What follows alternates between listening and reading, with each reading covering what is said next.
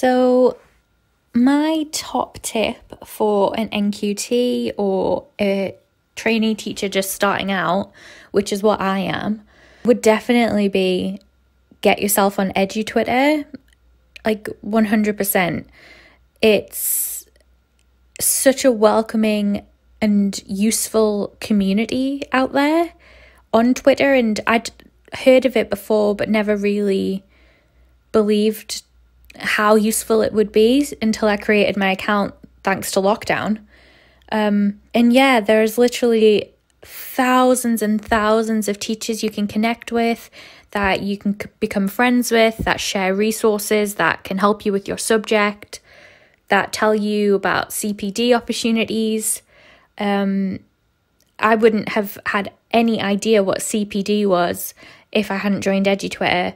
And obviously that is such a huge part of being a teacher and continuing to learn and continuing to develop ourselves.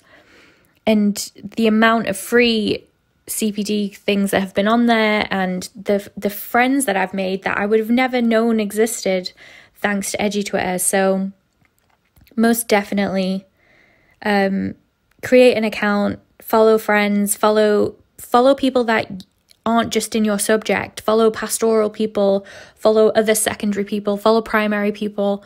You know, don't just follow your subject, because it doesn't have to be just about education. It can be about making friends and widening your experiences and just your viewpoint. So 100%, I would recommend joining the EduTwitter community.